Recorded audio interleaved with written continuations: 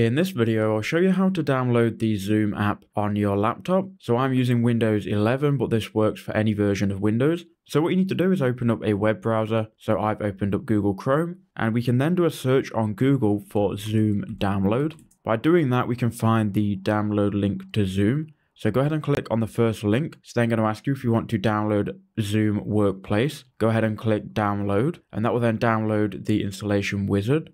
Now, once you've got that downloaded, you just want to run this, and I'll run you through the installation process. So here is the Zoom installer. Now we can go ahead and install Zoom.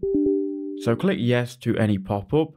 It will then quickly install Zoom, and as you can see here, the installation was successful. We're going to go ahead and click done. So now with Zoom installed, we can now sign up and use Zoom. So I hope that helped you out.